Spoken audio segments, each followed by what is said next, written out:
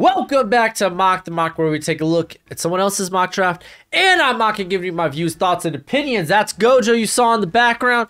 Big Chiefs fan, big Mark is what it is. Today we look at Todd McShay. A couple of days ago came out with a 2-round mock draft. He has I think just 1 or 2 trades in it. I'm not positive. I just saw I have trades.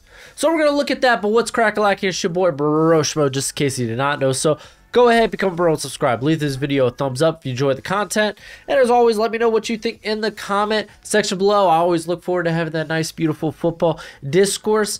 As well, probably we're going to do a walk the mock tomorrow and tonight. I might do tomorrow's a bit early because I want to have my own mock draft come out. I haven't done a mock draft where it's just me making the picks in like a week and a half. So I want to do that, but I still have a 7-rounder on the channel. Go ahead, check that out. Todd McShay, the GOAT. Let's check what you got going on here. Using a little X clear real quick because allergies are crazy right now. Oh, that's the good stuff. All right.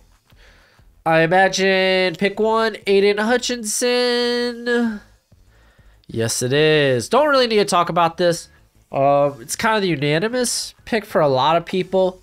Since they've tagged Cam Robinson, they brought in Sheriff. They want to see more of Jawan Taylor. Can you take that next step? I'm not going to say they're out of the Evan Neal debate just yet, but Aiden Hutchinson, the locker room leader, culture change in player. On top of that, probably a safer guy than a KT. I saw that brought up in the comments, and I was like, yeah, I really like KT too. I think he's right up there with Hutchinson, but you can't deny it. It feels like Hutchinson might be the safer prospect to go with. I mean, you could deny it. I mean, to each their own. So let's see what Detroit's got cooking here. Travon Walker. If you don't know, he is now the odds-on favorite for that pick at number 2. I'd still like to go KT. Quarterback, I don't think is really an option. Travon Walker, I get it. The upside, it's so immense. It's crazy.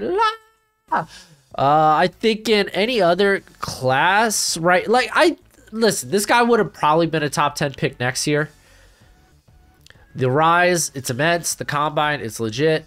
Like, I get it if you're going to reach on his potential, especially a team that's like, we're going to be competitive, but not necessarily competing next year. So, okay, yeah, if you think he's that good, go for it. The Houston Texans, KT, my boy Kayvon Thibodeau. Listen, I'm a brand guy. I don't mind KT. Some people think he's egotistical. Some people didn't like that he decided after saying he was going to participate in the drills at the combine. All of them. He only did a couple and decided to save the rest for his pro day. Listen, I don't really care about that. Like, it's a business decision at the end of the day. Whether your agent's like, maybe save this on when you have a home field advantage, the home field clocks. I get that. I understand that. I don't really care. You go back to the tape, it's wonderful. If you think he's got character issues, then knock him down your board. I don't have those issues with him, so I like this pick for the Texans. Preferably, listen, I'm right now in the camp of I like OT here. I like wide receiver at 13. I like getting a quick evaluation of Davis Mills going into next year. Again, that's just my opinion. Going the other way with like a KT, like it's all right. It's A-okay.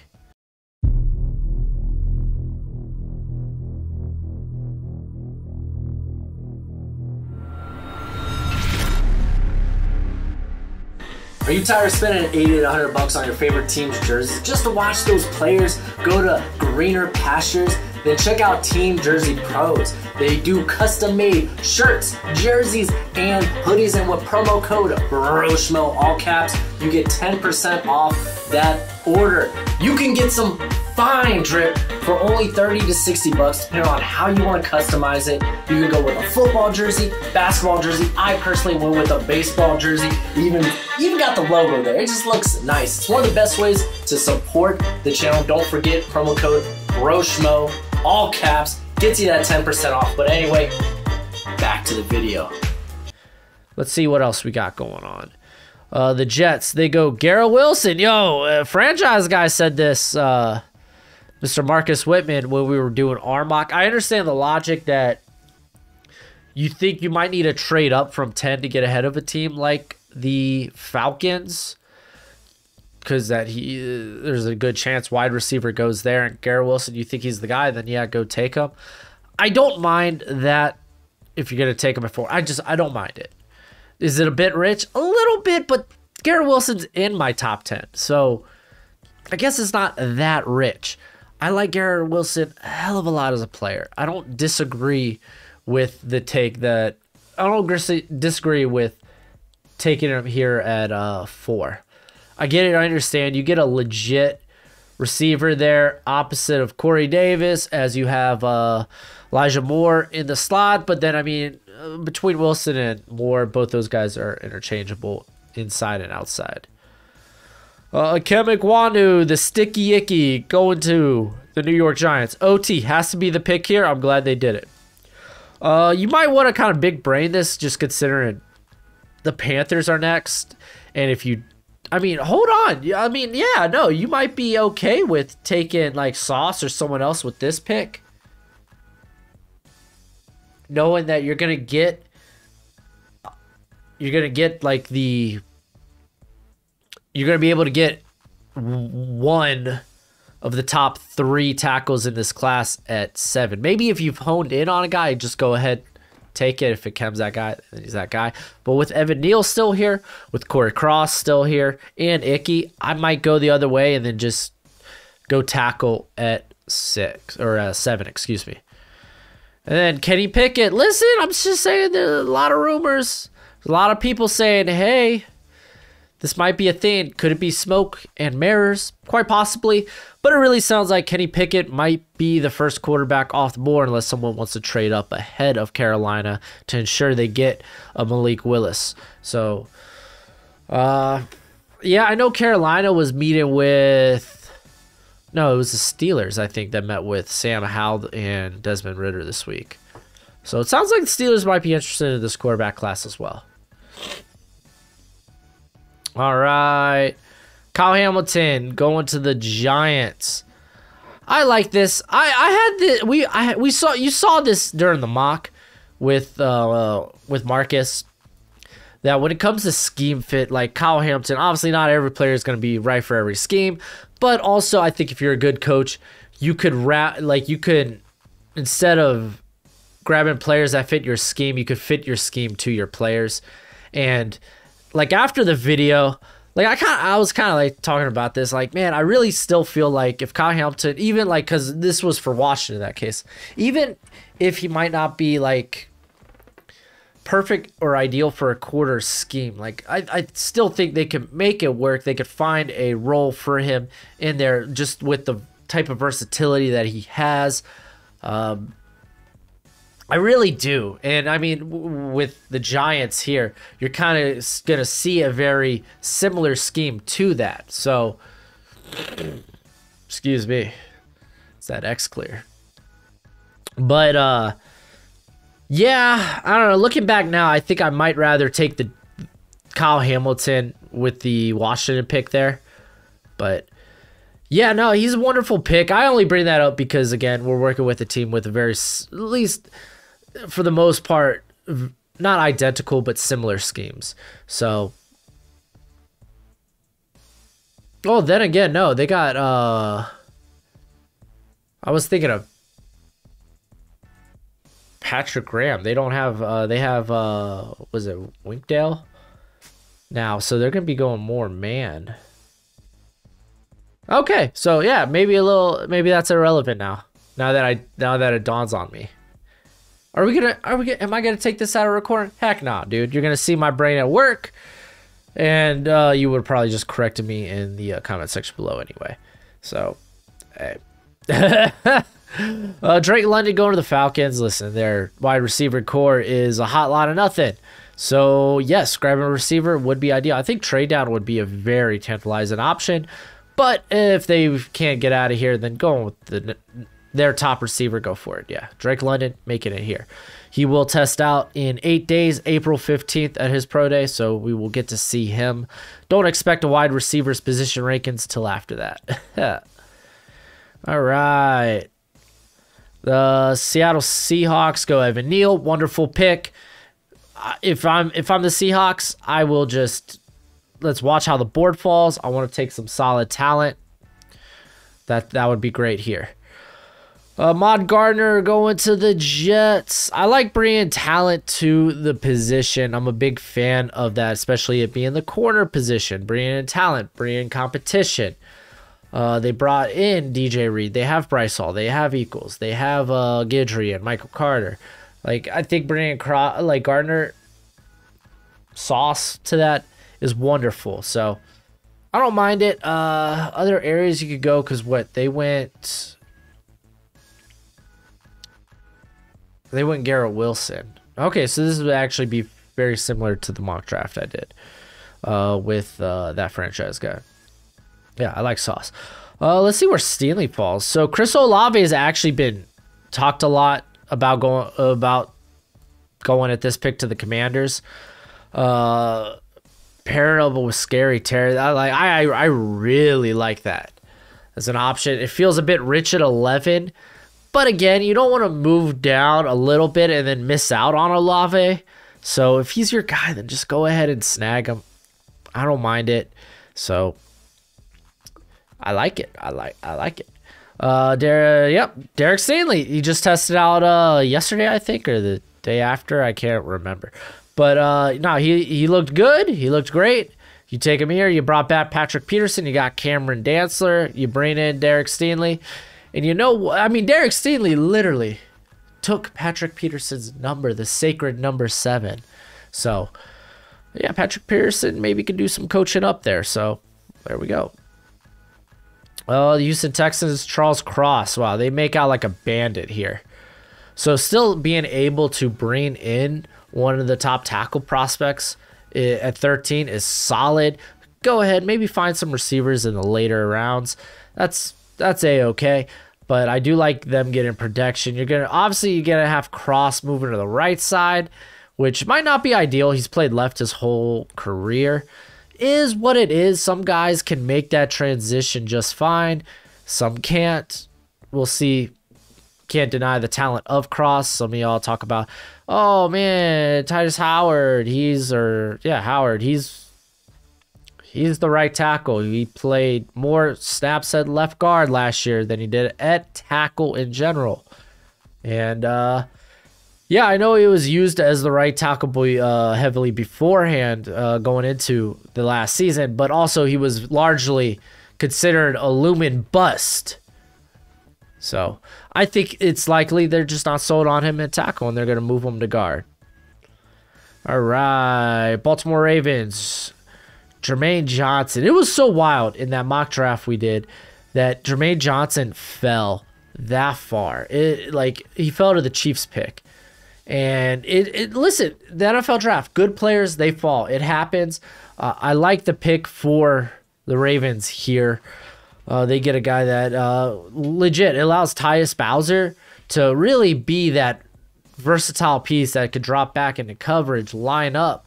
Really at any of the linebacker positions as well. Like he is a bit versatile in that regard. So he isn't. You don't have to use him as this constant blitzer. They even brought back Justin Houston. So yeah, Jermaine and Owe would be a fierce pass rushing duo with a little Bowser sprinkled in. Philadelphia Eagles, Trent McDuffie. I love Trent McDuffie. I'm a huge fan. I think he's probably going to be a very more than likely, you're going to want him in off coverage just because the length's not ideal. And he's very, for the most part, he's been a very zone schemed receiver because of Washington. That's what they do.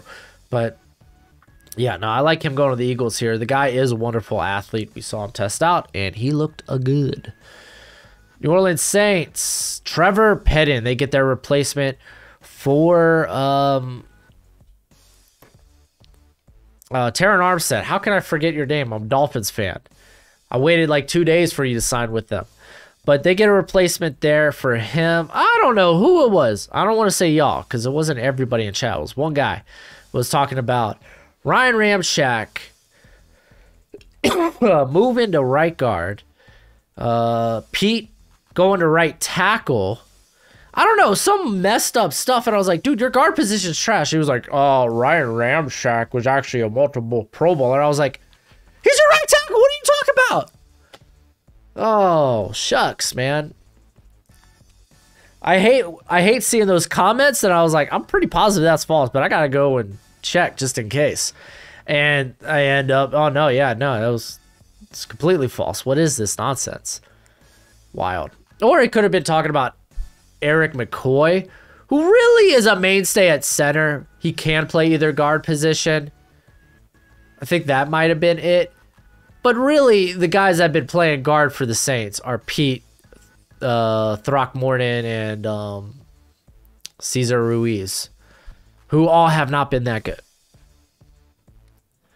But yeah, no, Pennon. See, this is what I'm saying about, like, the Chargers could move, if they really do like Pennon, they could move up because they think a team like the Saints might take them. So if they like Pennon, they're gonna move up for Pennon.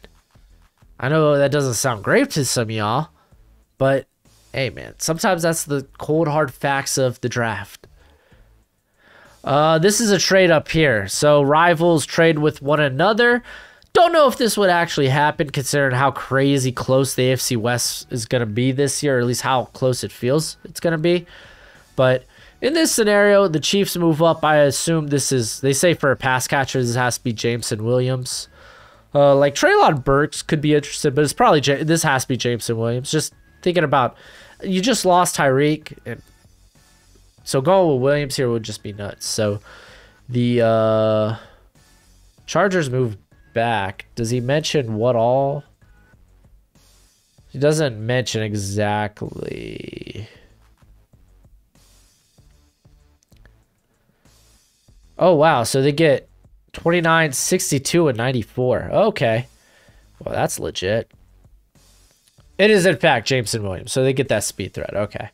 And they also pick up 62, which we'll see later on in this draft, as well as 94, which we will not.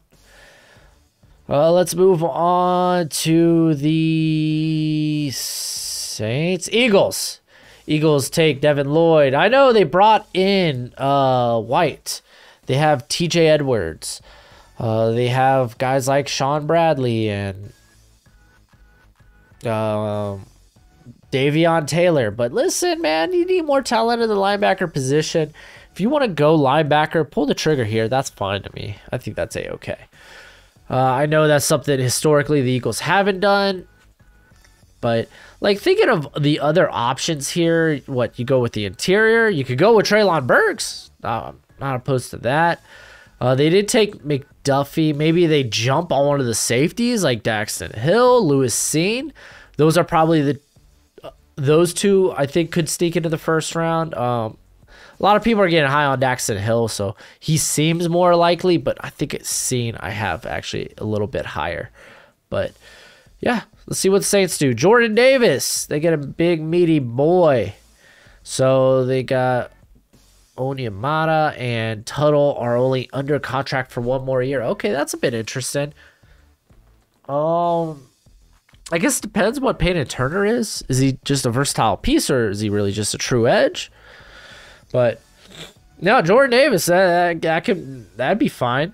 I'd be okay with that. You would think you would go with receiver here, because what, you still have Burks on the board. Yeah, he's that fifth receiver. You're waiting to see where he may go. Malik Willis going to the Pittsburgh Steelers. Listen. There's like a legitimacy to this. Mike Tomlin was talking to Malik Willis's folks. You just don't do that. You just don't. Here, let me adjust my screen here real quick. There we go. You just don't. So I think there might be a likelihood that they make a move on Malik Willis, or at least quarterback in the first round. New England Patriots, Nakobe Dean, dude. Nakobe Dean's nasty playmaker. Unfortunately, couldn't test out. There's going to be questions. Is this guy athletic? Is he a product of a phenomenal defensive line? He's small, or at least he's short. Listen, the guy made plays, made a ton of plays. I'm still a big fan, so if they take him here, that's a-okay. Jahan Dot. Oh wow, okay. Bye Treylon Burks. The Packers, they get not necessarily the size, because they got size with like Lazard, and again, that's really their only receiver there outside of like what, Cobb and Monty Rogers. So they grabbed Dotson, who I think is a number 2, a high-end number 2 in the NFL. So I don't know, man. I just don't. I like the prospect, but the Packers, I might be looking for that next. Like, again, you're not drafted in a good place to really make a bid on the top wide receivers in this class. I mean, they have enough draft capital to do it, though. I don't know. We'll see. We'll see. And then actually there goes Treylon Burks to Arizona. I actually like this. They go ahead. They get an A.J. Green replacement. Obviously, A.J. Green is in the later parts of his career. But, no, I like that. Hopkins, Rondale Moore, Treylon Burks. That's scary. They could go defense here. Obviously, edge rusher is kind of a big need. But I don't mind them going Burks. And then the Dallas Cowboys go George Karlaftis. This is nice. They did bring in Dante Fowler. They brought in... they bring in anyone else? Well, they brought back their safety core for the most part. I think the only guy that really left was Keanu Neal, who they were using as a linebacker anyway. Linebacker could be an interesting thought here. Corner with Booth still on the board. Maybe you go with Elam. I mean, either of those two are wonderful options. I mean, Zion Johnson. I think Zion Johnson, I might go with that. But I get it. Karlaftis is really good. So if you don't want to pass up on him, that's fine. Andrew Booth going to the Bills. Great scheme fit. Not much to talk about here. Unfortunately, couldn't test out because of a few injuries, but like, you just watch the tape this year. You know the type of player you're getting. Christian Watson going on the Tennessee Titans. Wow, a lot of receivers. This will be our 7th receiver gone in this mock. That's wild. So Christian Watson to the Titans. They get, I guess this is, I mean, Woods and Brown both can kick the slot at any given moment. Watson gives you that vertical threat. Like a scary big man vertical threat, like with separation. He's not really a contested catch guy. So, yeah, no, that's kind of nice. Tampa Bay Buccaneers, no Zion Johnson yet. They go Devontae Wyatt. I think this is what I did in the mock. To be the replacement for Sue, the replacement for William Golston. I know Golston's on the team, but it is what it is. But, yeah, no, this is solid. I like Devontae Wyatt. I think he's definitely going to the first. Let's see where Zion Johnson and Tyler Linderbaum, by the way. I'm still a big fan of that guy. It's just where he goes, nobody knows. Green Bay Packers go Kenyon Green over Zion Johnson. This is interesting. So I guess this means you're still keeping Jenkins at tackle. Which I'm not going to lie, I'd rather him at guard. I know Green has played guard. Or played tackle. Listen, I know. Just read that here. I know. Do I think he could do it in the NFL? I think potentially. I'm not as sold as much as I once was after the testing. But I still think he probably could. I don't know. This one's a bit interesting to me.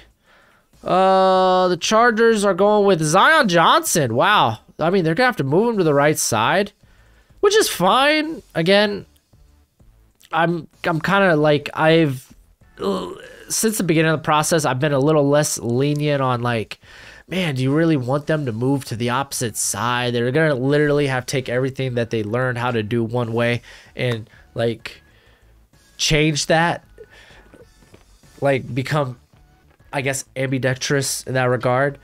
But I think that's fine and possible.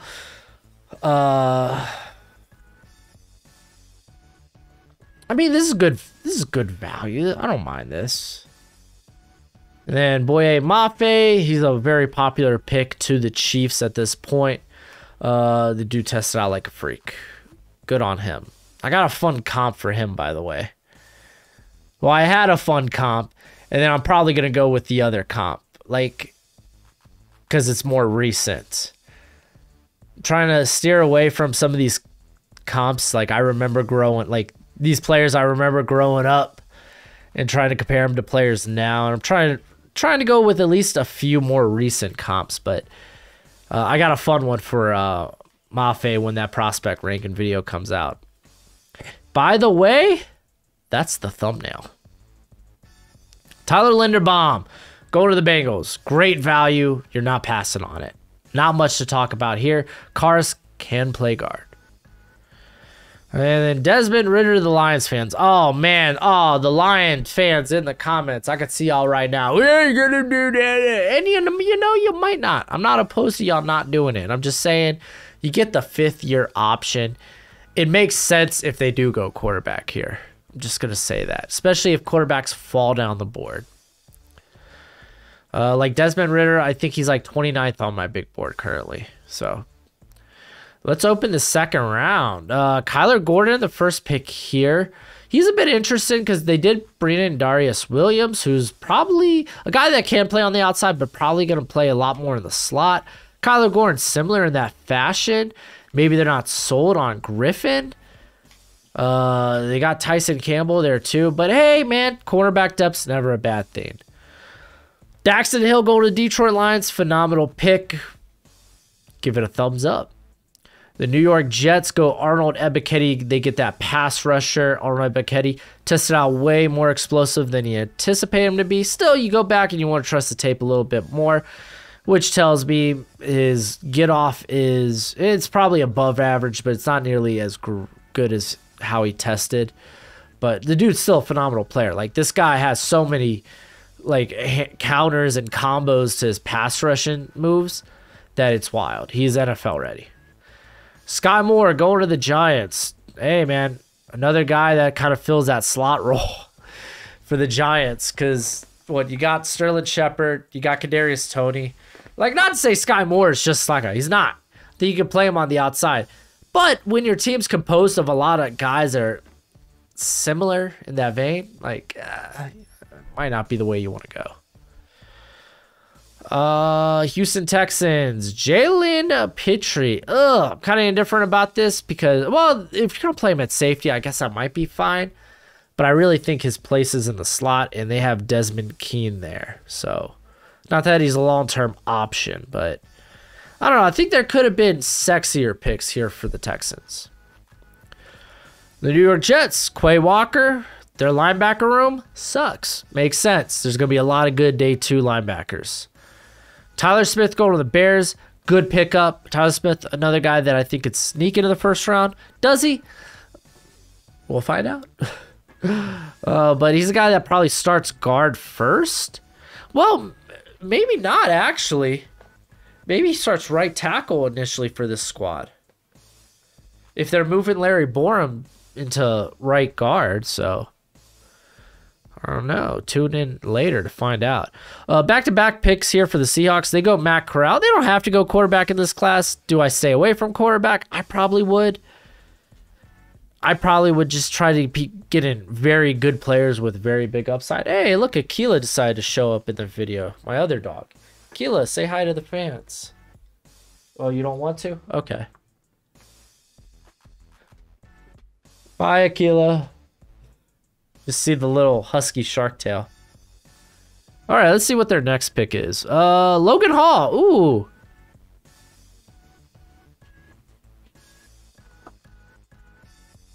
This one's interesting. I already went over the Chiefs Gojo. This one's a bit interesting. I'm definitely intrigued by it. I'm just messing everything up right now. I'm not exactly the highest guy on Logan Hall, so, I mean, it might just be a me thing, but he's just a bit of a tweener that I think ends up just being an edge. I don't know if he's a guy that can stay on the inside. Just because I really think play strength is going to be a problem for him. So interesting. I get it. He does have upside in terms of how twitchy he is on the interior, but I don't know, man. I don't know. George Pickens going to the Colts, man. Woof. So pairing him up with Michael Pittman, then you got hopefully a healthy Paris Campbell. I don't know if they got T.Y. I think T.Y.'s back. Not sure. But yeah, no, get Matt Ryan some help, man. You're making that Super Bowl push. Atlanta Falcons, Lewis Seen. They get another safety. They did lose Harmon, but I really think Richie Grant hopefully emerges as a safety here. They used him a lot in the slot. And I think I just like him better at safety. But if that's where the value is, then go for it. Travis Jones, wonderful pick by the Browns. They get a little meatier on the inside, try to stop that run, unlike they did last year. Baltimore Ravens, Fedarian Mathis. Listen, the dude is a solid player. If team's willing to take him in the second round, go for it. It's just the ceiling's not nearly as high as some other guys in this class. I get that. That's good H2O. But he's got a long frame, good technique. Not really a lateral player, but more of a linear guy, which is fine. Perrion Winfrey. Okay. So they really get a wrecking ball here. This guy's going to be a pass rushing nightmare. I like that. Parallel was Darius and Daniil Hunter. That's pretty solid. And then the Washington Commanders, Roger McCreary. I mean, it's a good scheme fit. I mean, he probably plays in the slot here. But I mean, so does Cameron Curl also played a lot there, so.